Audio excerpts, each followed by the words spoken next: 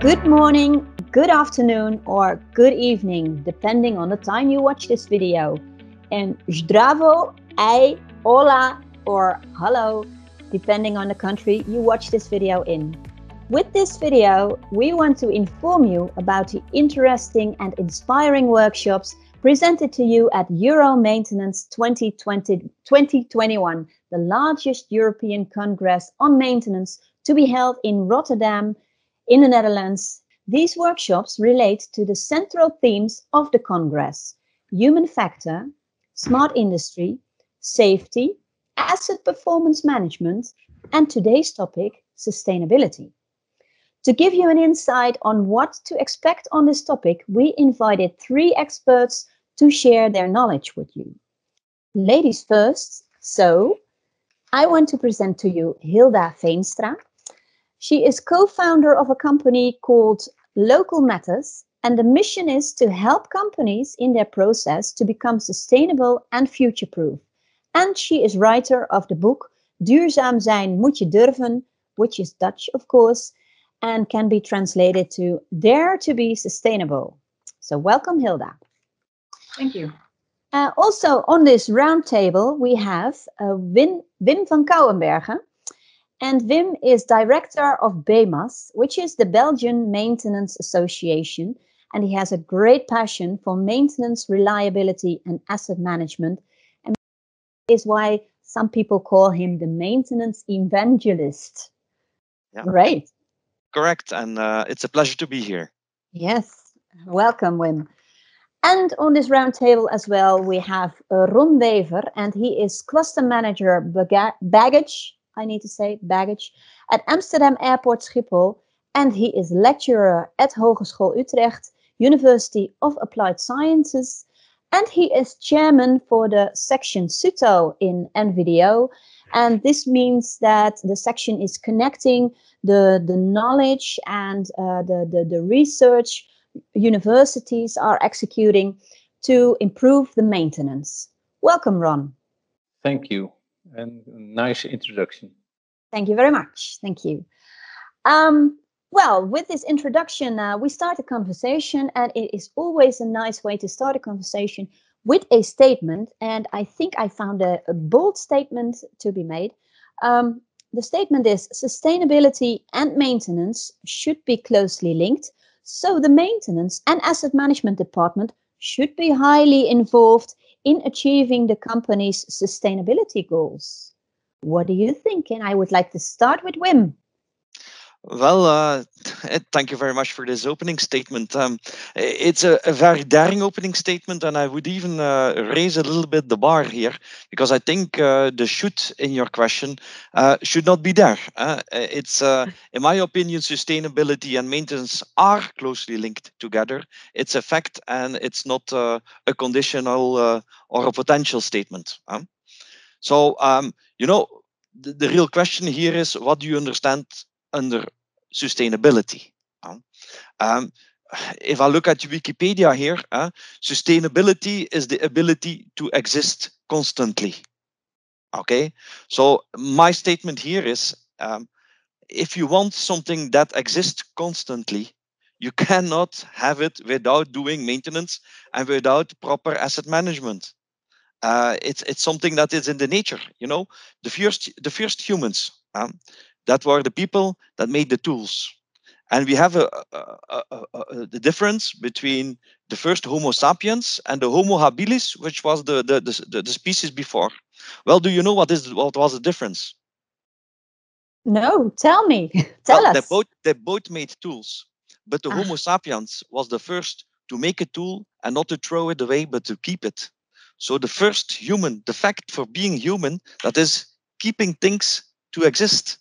And so when he had this stone tool, you throw it away because it was a little chip of it. He repaired it, and he continued to use it. So he already maintained his first tool. So being human is maintaining. So that's why it's that fundamental that sustainability and maintenance are closely linked together. So maintenance is about 1 billion years old. Yeah, as soon as we were a humankind, a human species, Yes, we. It's older, I hear. Hilda, Yeah. Hilda. Okay, Come let's in. do better. Because, well, I agree with the statement and I agree with raising the bar by Wim, because indeed they should be closely linked, sustainability and asset management, and they are closely linked, except not everybody practices that. But I think asset is a means to reach sustainability, and sustainability is an end, is the goal. And the reason I'm saying that it's even older is because I think sustainability is asset management. Because what is sustainability about? It's about maintaining our planet. Mm-hmm, mm-hmm. So the planet is about 3.8 billion years old. And as long as there have been people, it's about maintaining this planet. So we've done a poor job so far. That's why sustainable asset management is now a very urgent topic, which is why it's very important that Maintenance Next addresses the issue.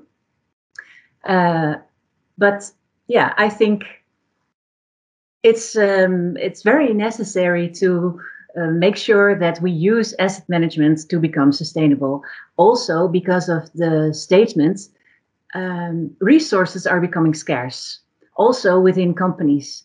So if you let sustainability and asset management work together to achieve company goals, it's a more efficient use of resources.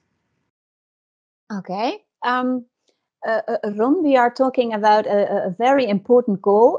In 2019, your team won an award for Asset Management Team of the Year. So you are well of the fact that only in cooperation you can reach your goals. How important is cooperation to reach maybe the most important goal ever, save the planet? Yes, that's a good point. And I have to admit that I think a large amount of becoming sustainable lies in the maturity level of a company.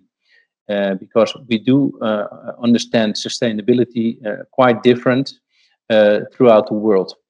What we find sustainable is not driving or getting rid of your wreckage somewhere on the top of an island where you have your ship and that you drop it there. Sustainable is thinking upfront about your asset, how you acquire it, maintain it, but also get rid of in a good way that the planet Earth will not suffer from it.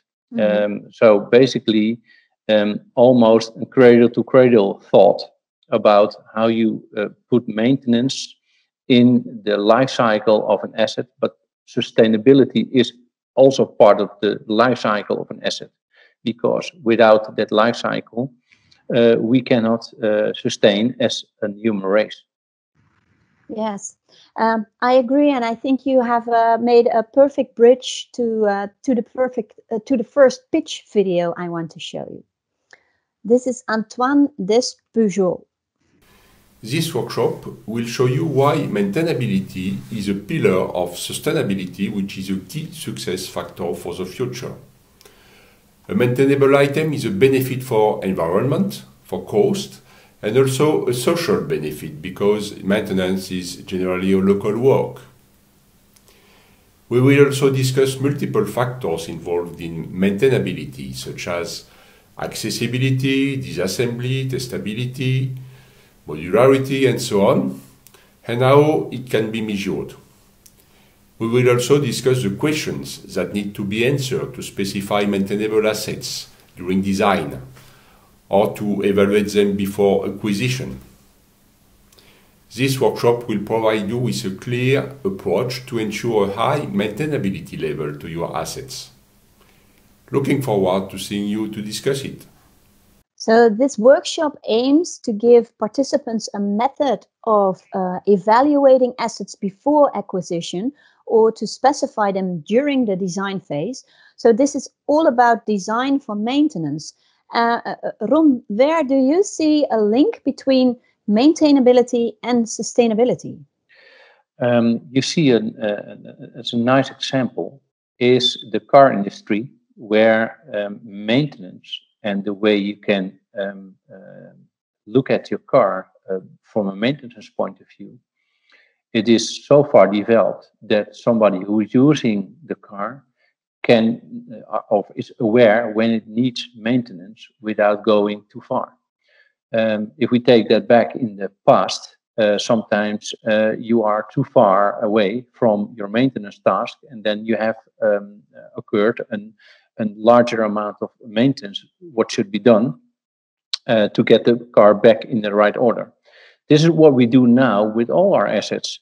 Upfront thinking, what is the maintenance part of the assets, so that you can make sure that the systems runs as it should be without breaking down caused by the lack of maintenance. Okay, and are you also talking about predictive maintenance, which means you can reduce your cost, but you can also reduce energy consumption? Exactly. First of all, if you want to enter predictive maintenance, you should first be able to have a maturity level on condition-based maintenance, because otherwise the step is too large. Mm-hmm. And if you are having the ability to go into predictive maintenance, you must be well aware on what type of methods you can predict your maintenance. And electricity is an important part of being able to predict what type of maintenance your electrified system needs. And a lot of machinery is today electrified, so you do need the electrical part to do predictive maintenance. And Wim, you told us sustainability is all about maintaining your tools and keeping your assets alive as long as you can. But of course, sustainability is also about the global sustainability development goals and reducing the greenhouse gas emission. In what way we can help to do this with maintenance? Well, you know, if I'm going to focus a little bit on maintenance in industry, but in fact, each time that you perform a maintenance intervention, in my opinion, there is an occasion to do better, to improve energy consumption for the rest of the life cycle of that asset.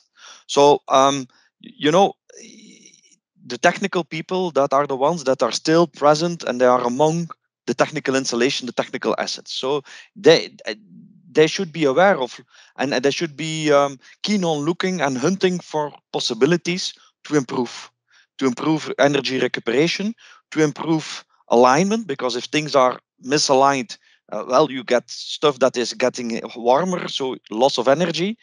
Things that are good lubricated, more lubrication, and the best optimal lubrication means also the least friction.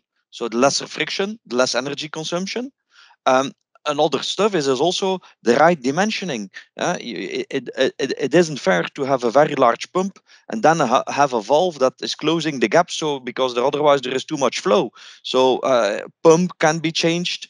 If you have an electrical motor and it needs to be rewound, it's the real time then to watch and look for, okay, is this motor really running on this speed, and then is this power? Maybe we can have a change in the rewinding, and making sure that and for the next level of the next decade of the life of that motor, it will run in the optimal point. So each time there is a small or even a major technical intervention, there is an opportunity to reduce energy consumption. I'd like to add to that it's even about more than energy use reduction. Every time you perform maintenance, you also have a choice to use something that is less toxic or more nature friendly, or doesn't decrease nature. So that's also aspects of sustainability. And all those things could be considered along with the RAMS criteria, or whichever framework you prefer to use. Yeah, what I maybe can add to that is that, of course, you also know without any doubt, Hilda, the Ellen MacArthur Foundation model of circular maintenance. So the fact, of course, that you maintain stuff that makes that you can have a longer life. So the energy, that material continues to exist. So the energy that has been invested in producing something can be written off during a longer lifetime. So that's also an important contribution towards circularity and circular maintenance. Also, when you say, look, there is a component that is broken. When you throw away the complete application or the complete asset, or you only replace the component, there you also have a considerable contribution towards circular economy and sustainability. So there is also something to be won. And even if by maybe more other applications, you say, look, this asset isn't convenient anymore, maybe then we still could look into an asset and reuse certain parts of it for new applications. So also there is a really improvement potential that I think nowadays is not used enough, or is not applied enough. And I want to add, and I want to add something, and it's about maintaining the maintenance people, because maintenance is education for maintenance people. Making sure that education makes sure that sustainability as a part of the education gets more attention. Because that's very important, because you can adapt and improve your but if you're not adapting and improve your maintenance stuff, you're not doing it completely. So that's a very important point. Education is the maintenance for maintenance people. Okay, good point to be added. And we just talked about the various aspects and ways you can improve maintenance, and by doing so, extend the equipment lifetime, produce less waste, and reduce the environmental impact. So it is about training, it is about the way you lubricate, and it is also about the flanges. And there's my bridge to the next pitch. It is from Peter Dijkgraaf. Welcome. Improving the quality of flange connections is one piece of the puzzle to reduce greenhouse gas emissions. In our workshop, during EuroMaintenance 2021, the basic principles of the flange joint design will be explained, and into more detail, two essential contributors to flange imperfections in practice. We will clarify this by demonstrating the effect of improper usage of a hand torque wrench. If you put too much force, you are applying a far higher torque as the setting. We also will demonstrate the effect of improper applying the tightening steps during flange assembly, seeing the interaction between bolt, gasket and flange. Join us during the workshop and open up your eyes. There is benefit for all of you, managers, supervisors and technicians. Looking forward to meet you. So we were looking at a very enthusiastic presentation of Peter Dijkgraaf, and he was saying that flange diffuse emission is a significant contributor of fugitive emission and leakage. And that scares me a little bit, because is it really the truth that improper usage of a tool or no insight whether the flange is tightened too much or maybe not enough, and maybe there's a lack of expert knowledge, is this contributing really to emissions? Maybe, Wim, you have some examples from the, well, you are, of course, the director from the Belgian Maintenance Association. Do you have some numbers or? No, I'm afraid I have no figures here at hand. I have not researched them. But anyhow, I do know that fugitive emissions are a problem.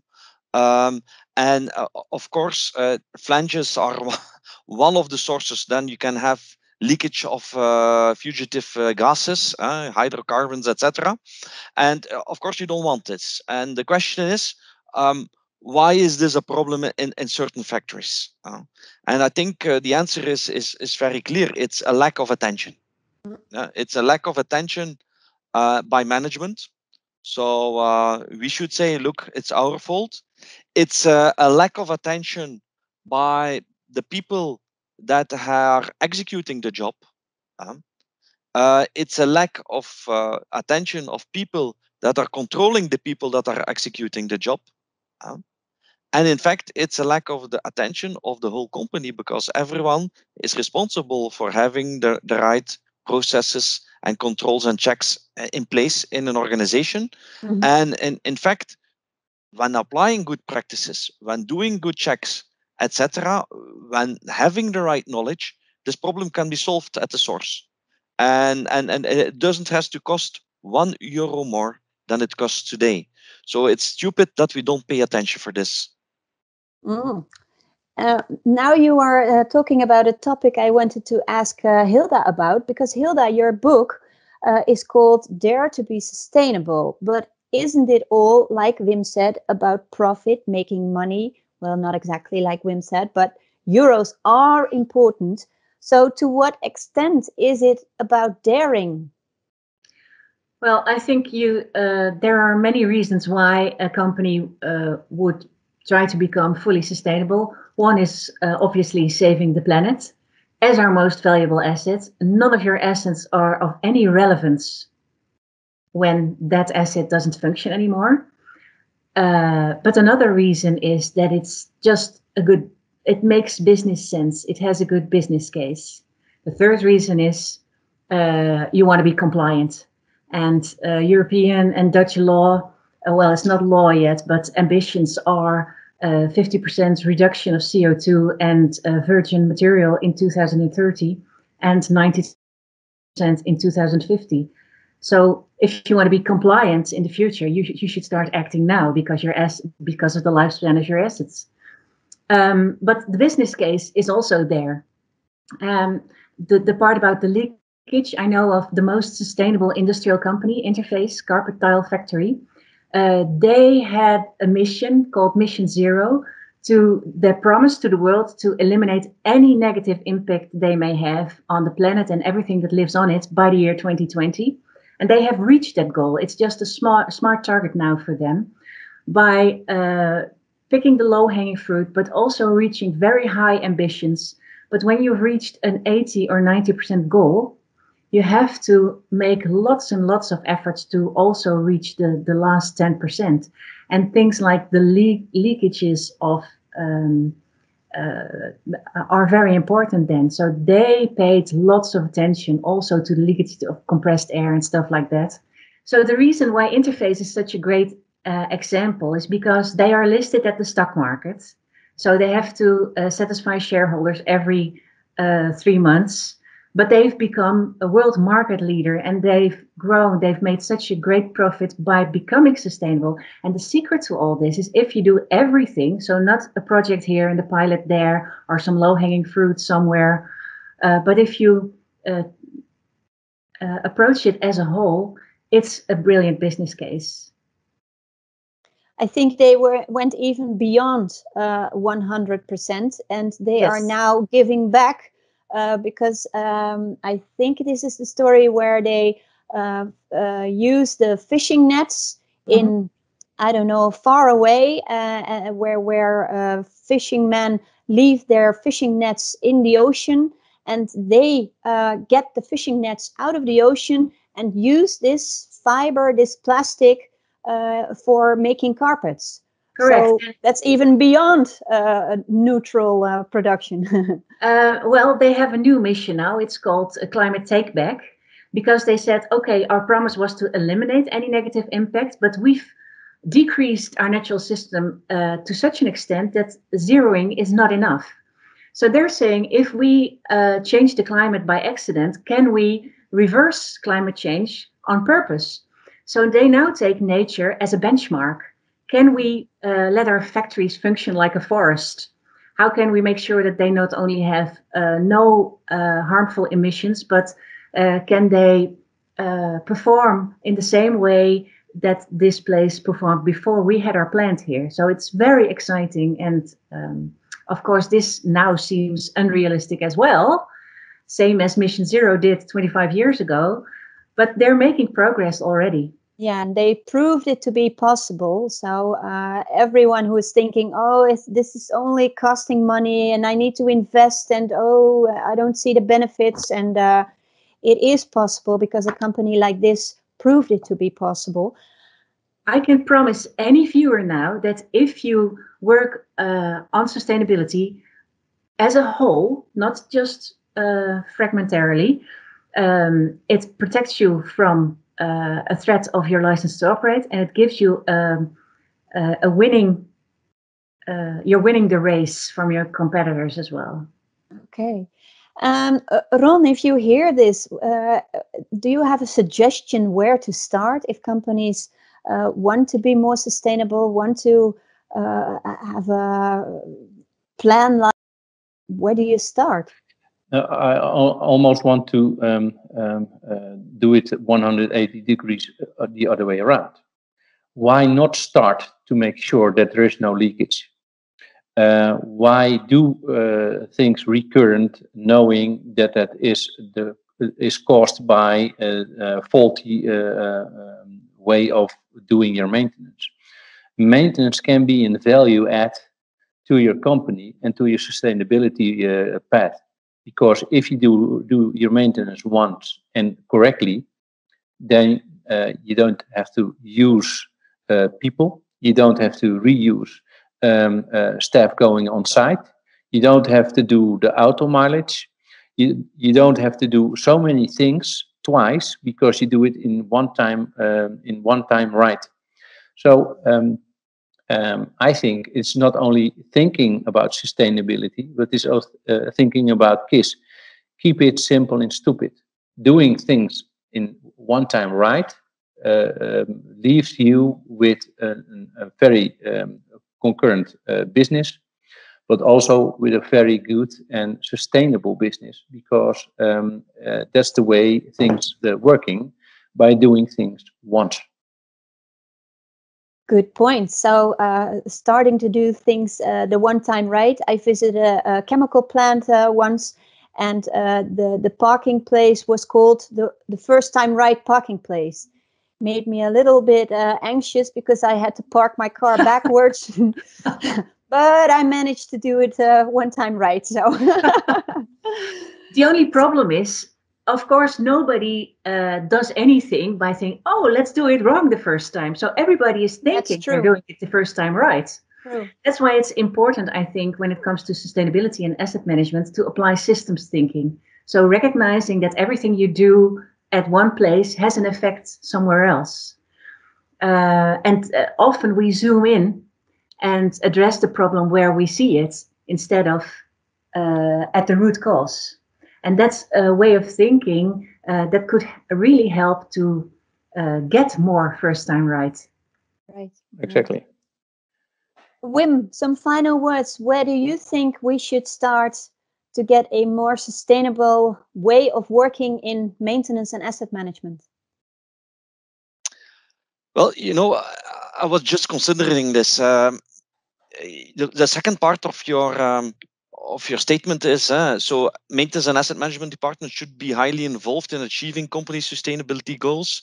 Yeah, I think they should be involved. The real question is why not be involved, as Ron already has explained. And then is the next question: why are they not yet involved in this, or not enough involved in this? And that's why there is there is maybe resistance to change, but there is, I think, also the idea of, okay, if we want to do it, we need to do things differently. It will cost more money, and nowadays we are focused on getting the best lowest cost possible, having uptime, etc., which already are contributing, as we already explained. But as we all agreed also, I think there is still a lot of room for improvement. And sustainability, circular economy, etc., these are not concepts for a long away future. No, these are concepts for today. And as a maintenance department, we are living in a society which these aspects find very, very important. So we should address this, and we should address this properly, and we should involve, of course, top management, etc. And if our top management is not addressing this issue, then we should make them aware of, look, you're putting the pressure on this type of maintenance. Here is what the impact will be. The impact could be on reliability, which is a classic argument, but also what is the risk and what the potential impact of those decisions on reducing costs are on sustainability. And on top of that, maybe we should make them aware, if I would have the possibility to do this and this and this and this, look what opportunities to improve we have. And that will increase our profit, and that will increase our sustainability.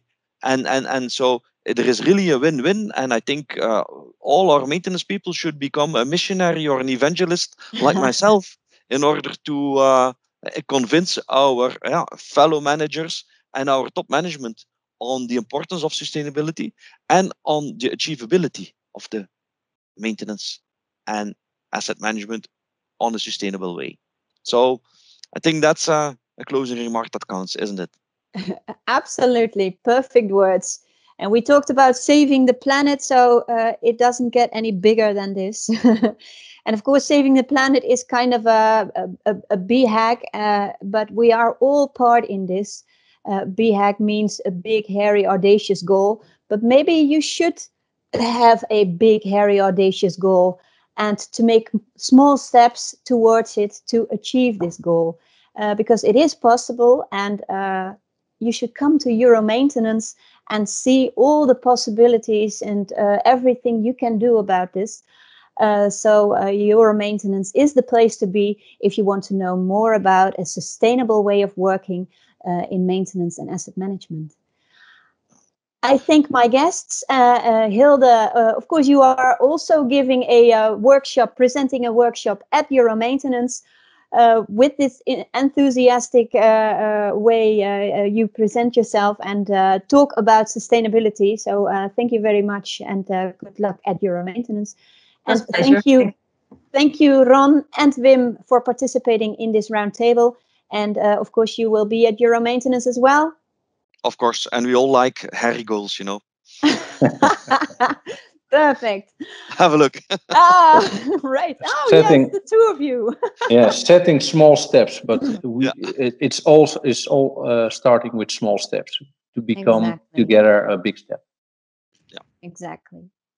It starts with high ambitions, I think. High ambitions, but small steps to get there, right? Okay. Yeah. Nice words to end. Nice words to end this roundtable. Thank you very much, and ciao, arrivederci, goodbye, and see you at EuroMaintenance.